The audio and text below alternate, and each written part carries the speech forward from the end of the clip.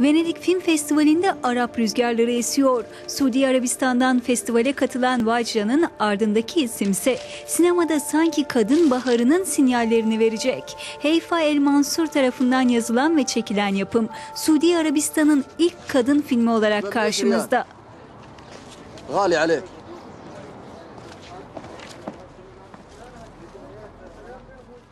Sosyal engelleri ortadan kaldırma çabasının anlatıldığı film, Suudi kadınının bir portresi niteliğinde.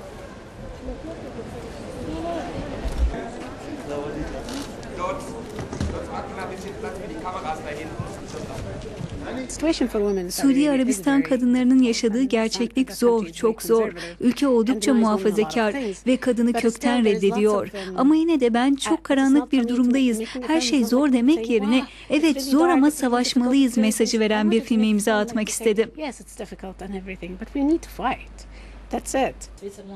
El Mansur filmin çekimlerinde de bir kadın olarak birçok zorluk yaşamış.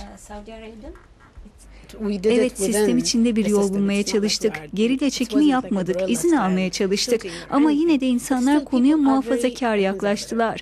Hala çoğu insan mahallelerinde kameradan hoşlanmıyor. Mesela sahnenin orta yerinde biri gelip kamerayı kapatıp alıp gitmek istiyordu. Suudi Arabistan'da bir kadın olarak sokaklarda gönlünüzce dolaşamazsınız. Benim için de sokaktaki yaşam, izlenimlerim bu filmle başladı.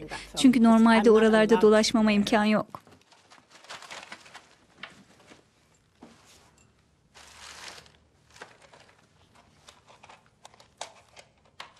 Filmde Vajra karakterini 12 yaşındaki Vaat Muhammed canlandırıyor.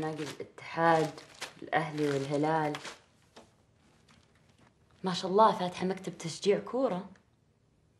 يعني أنت ما أنت بعارفة إن هالأشياء كلها ممنوعة في المدرسة؟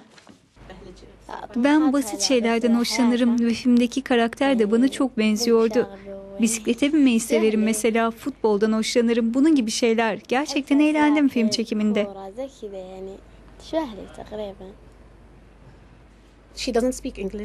Küçük oyuncumuz İngilizce konuşmuyor. Bir oyunculuk geçmişi de yok.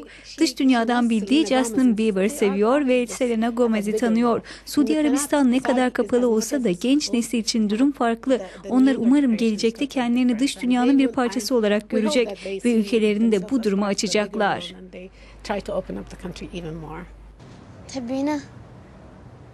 Venedik Film Festivali'nde ana yarışma dalında gösterilmeyen Vajra'nın Türkiye vizyon tarihi henüz belli değil.